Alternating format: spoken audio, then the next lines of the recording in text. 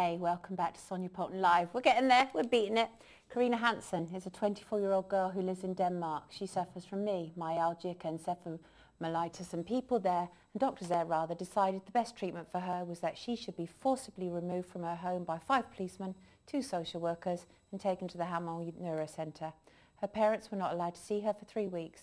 She was then put on a treatment of antidepressants, physical exercise and cognitive behavioural therapy because in Denmark a functional neurological disorder is understood to be psychosomatic illness, and this is how they treat it. Karina's parents have not seen their daughter since February this year. Meanwhile, they haven't received reason for Karina's removal. Rebecca Hansen is the president of the ME Association of Denmark, and she also runs Karina Hansen's Facebook page, which campaigns to inform others of her situation and the plight of other people suffering from ME. Also joining me is Jane Colby, who runs the Times Trust, which is the longest established national UK service for children and young people with ME and their families. She also suffered from ME herself. Hello, welcome ladies. Are you with me? Yes. Thanks for having me. Yes, thank you for joining me, Rebecca. Thank you for joining me, Jane. Hi. Rebecca, please tell us about Karina, because I have been aware of Karina's plight for some time now. I mean, I'm a supporter of ME patients. We're glad to hear that. Do you know, because it has to be done, because you know as well as I do, there are serious problems within the media, aren't there, in terms of the issue of ME. So for the benefit... There's a misinformation campaign. Tell us about it. Tell us about it. Well, about Karina, she had chosen herself to not have the official government treatment because she had tried that, the exercise, and it had made her progressively worse to the point by 2009 she was completely bedbound. So she had contacted ME experts and gotten a treatment plan, and she wanted to get treatment at home.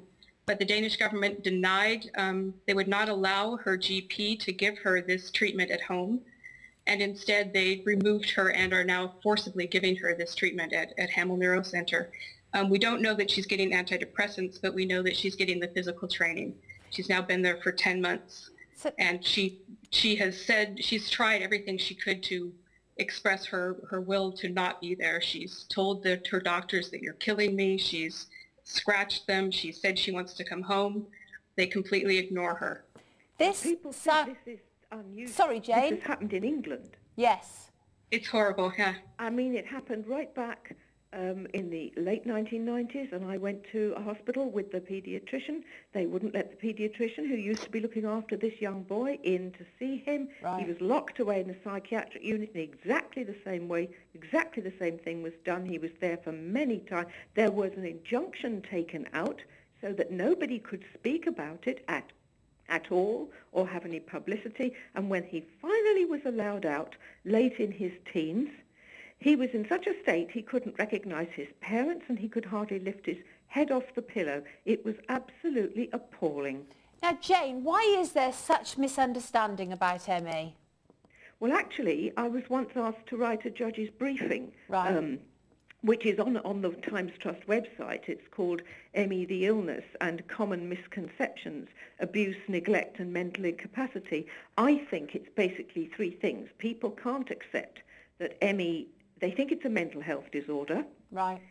They think the treatments that are recommended by the National Institute for Clinical Evidence can always be expected to cure the illness, and this is the CBT graded exercise thing, and they think that the illness isn't necessarily that severe or that long lasted. So when you get a young woman or a young man or a child suffering from this in a long-term way and they're very seriously ill, people turn around and say, well, that can't be ME. Right.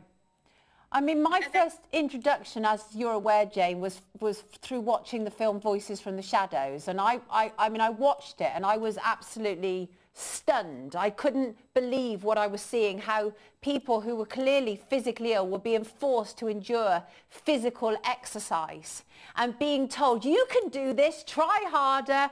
And it was quite astonishing to me. It seemed like the height of abuse and neglect that was taking place. Well, it is. And as I say in my new book, which is free online, that I'm writing, MeTheNewPlague.net, I say in the future, people will say there was once a school of thought that people who got worse when they exercised got better when they were exercised. Right. I mean, what is that about?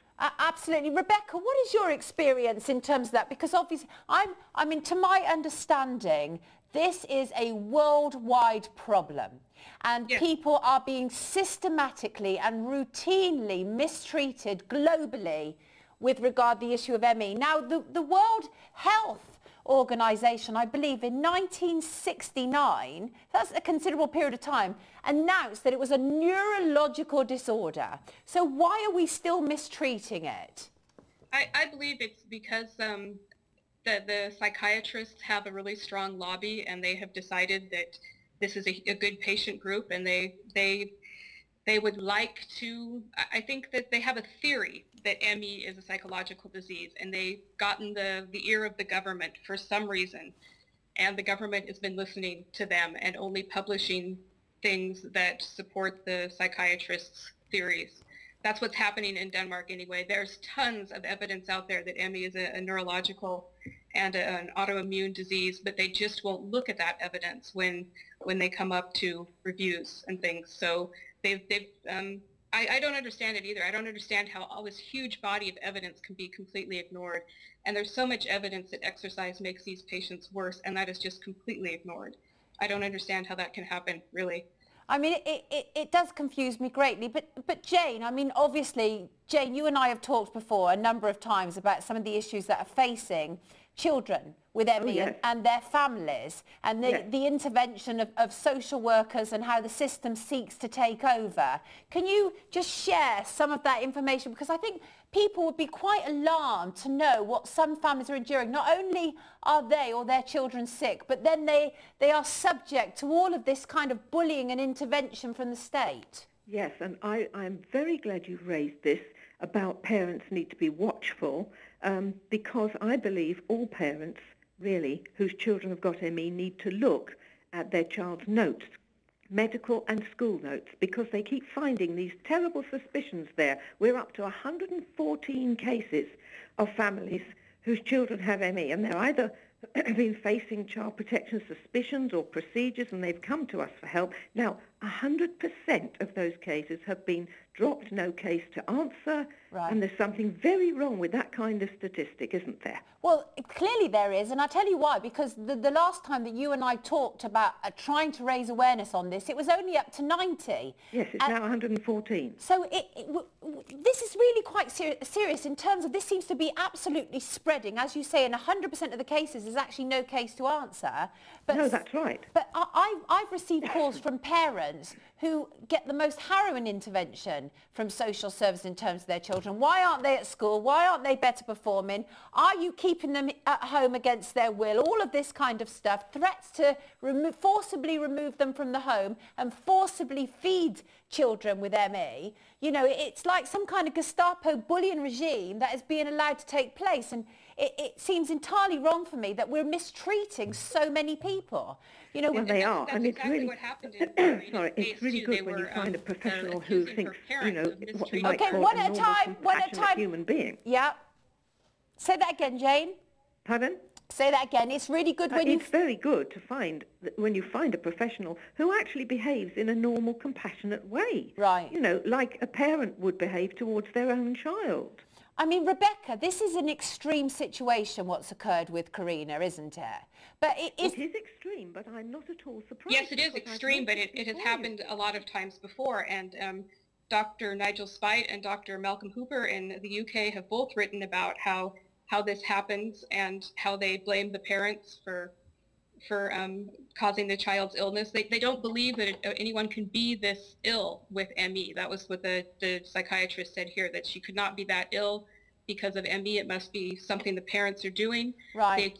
They accused her mother of abusing her, and when there's absolutely no proof her mother did anything wrong, so they actually never filed charges against her mom, but they still haven't released her. Right. But after she had been at the clinic for about 5 months, then of course their treatments for ME, you know, the exercise therapy, were not helping her. They were making her worse. Right. So then they changed her diagnosis to a psychiatric diagnosis, which I'm sure Jane is familiar with, pervasive refusal syndrome. I've written about it.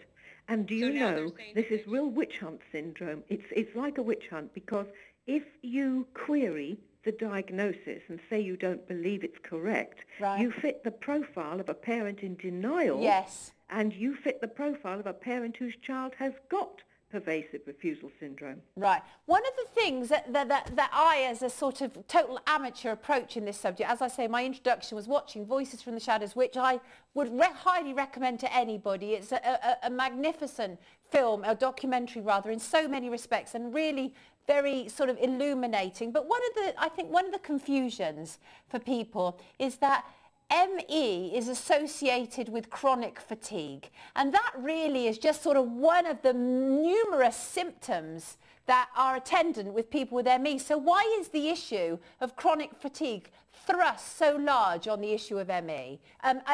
Jane, answer that for me, would you? Well, really, it goes back to the fact that in the 20th century, there were scientists in this country who knew perfectly well that they were looking at a viral illness, probably related to poliomyelitis, which is what I'm writing about now.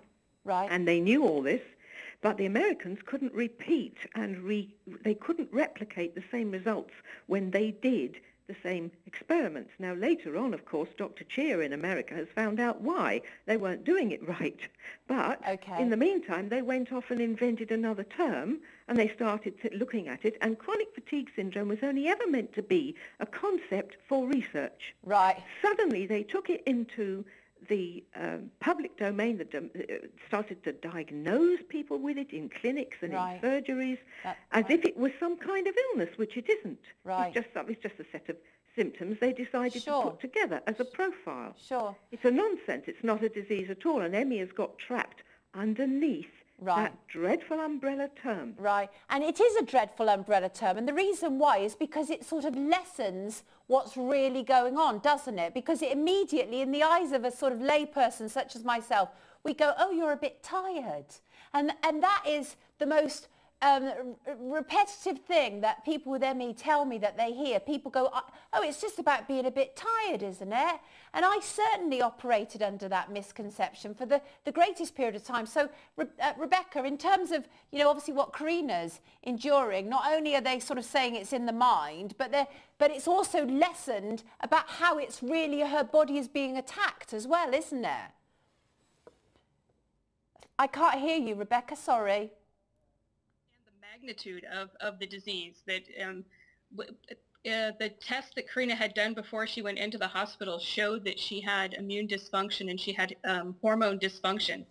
And that's typical for ME patients, but that's one reason they are claiming she doesn't have ME, because they think that ME patients have nothing wrong with them. So they really do not understand that the reason you can't exercise is there's an energy production problem in the body. It's not because you're tired. Your body just cannot make energy. And and that causes pain and... And what do we know, Rebecca, in terms of what the impact of exercise has on a body with ME? I'm not a scientist, so I know that some of the cytokines increase or decrease. Your body's response to exercise is completely abnormal from what a normal person is. You create more lactic acid in the muscles. Yes, in a second, Jane, you can definitely. Yes, Jane. Okay. Well, yeah, maybe Jane should answer that. She probably can do it. Okay, Jane, please. Two types of muscle fibers.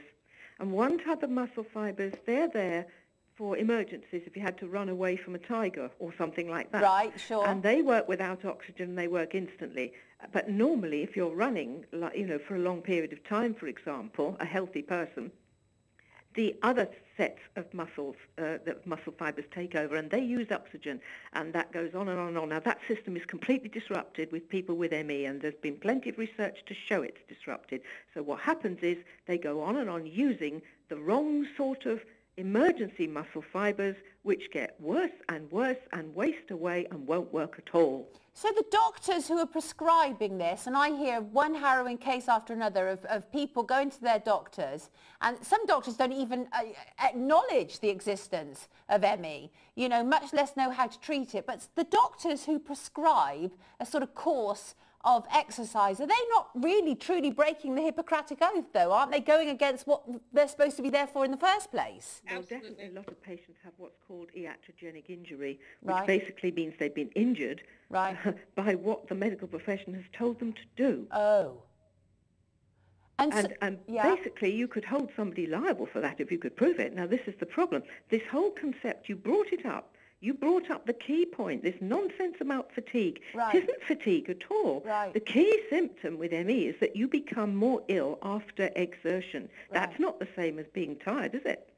Hell no, absolutely not. I mean, it's, you know, the other thing that I've encountered as well, because I wrote 2 articles about ME after I was... I've read them. Well, I was completely blindsided after watching Voices from the Shadows, and I thought, I've got to do something, I can't bear it. And I wrote the first one, and what astonished me was the overwhelming global response from the ME community of people saying, at last, somebody... Well, you can't keep people down forever. You've got the people's voice there. I'm writing a book about the patient's voice. You've got Rebecca looking at Karina's voice. Now, what we've actually got, Rebecca's absolutely right. We've got all these medical people putting their heads in the sand. It's chronic ostrich syndrome. Right. So, Rebecca, in terms of Karina, what is the sort of the outlook for her at this moment in time? What's her future? Well, she has a guardian that's been appointed by the court, and until June of next year, he makes all decisions for her. He will not listen to the parents. He thinks that the psychiatrists know what they're doing. We don't know after that. I'm assuming at the last meeting that the parents had with the psychiatrist, they told her the treatment could take up to 4 years. So the parents have still not, and her siblings have still not seen her. They've not gotten any written explanation as to why they have taken her ME diagnosis away from her, why she's gotten this new psychiatric diagnosis. Right. This is state kidnap, though, isn't it, really? It is. It's complete. It's kidnapping, and I think it's experimenting on a patient because they have a theory they want to prove that exercise can help ME patients, and I think that's why she was taken that way. So Karina is effectively a guinea pig at this moment in time. I think she's a political guinea pig, yeah. And she's gotten worse since they've taken her. Wait a second, Jane. Yes, go on. Hello? She could speak when they took her. Now she does not speak very much. She's worse, and she still cannot walk after 10 months of being there. So there is a deterioration in her? Yes, we feel that there is a deterioration from what they have told us about her. Just tell us, for the benefit of people watching this, how can we help Karina in any way, shape or form? I know we're limited, but what can we do? Is there a group that people can go to? Well, they can go on the Justice for Karina Facebook page, and there are their letter writing, what's it called? I can only think of the Danish word.